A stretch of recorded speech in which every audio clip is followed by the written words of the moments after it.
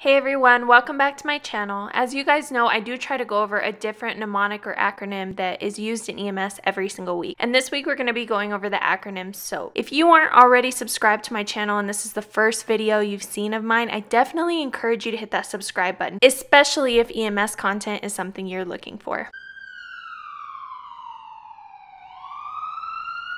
If you're already in EMS, chances are you have heard of SOAP in reference to your documentation for patients. SOAP is a mnemonic that is intended to serve as a guide while completing patient care documentation. So let's go over individually what the letters stand for. The S stands for subjective. This is where we ask our patients questions and take into account what their responses are. So basically, what's the patient's chief complaint? Have they had this complaint for a while? Is it acute? Is it chronic? You go over their history, their current medication, their allergies, the events leading up to. This is basically summing up everything that the patient is reporting to you. And if the patient is not available to give it to you, you can talk to a family member or somebody who's on scene that can give you the appropriate information. And the O is for objective, and this is really going to cover what you find during your assessment. So this may be checking vital signs, listening to lung sounds, checking pupils, just reporting any kind of physical exam findings. If it's a trauma, it may be you recording the results of your physical assessment, searching for injuries, that sort of thing. If you're actually in the hospital or you're taking a long distance transport,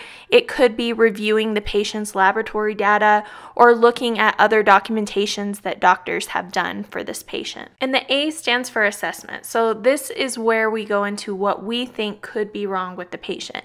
Now, this isn't diagnosing the patient because, as we know, out in the 911 EMS setting, you're not to diagnose your patient. It's basically gathering a conclusion or possible conclusions of what could be going on with this patient. And P is for plan. So this can include all the treatments that you've rendered, all that you have done for the patient. It could be everything from you started an IV to you perform CPR. All of that would be included in your plan. All right, guys, that's about all I have for you for SOAP. If you have any questions or comments, make sure to leave them down in the comment section below. And maybe in the future, we can do an example of SOAP documentation in a video. All right, guys, thank you so much for watching, and I will see you next week. Bye.